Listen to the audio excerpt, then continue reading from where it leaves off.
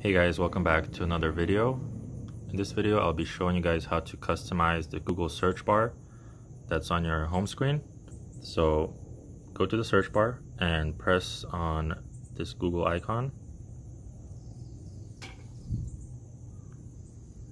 So then go to the bottom and click on More.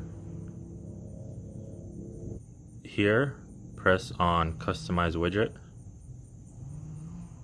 And here it gives you a couple different options on how you can customize it. You can change the logo, how the logo looks. You can change the shape of the widget, so the corners. You can also change the color.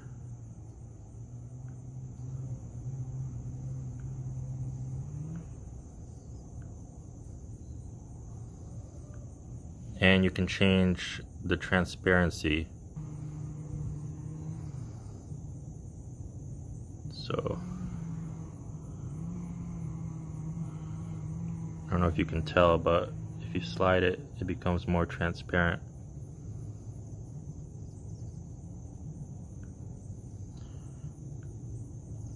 So this is the default, and the way I like it is I like it to have square corners, and I like for the Google logo to just be gray, and that's how I have mine set. So once you're done, just press done,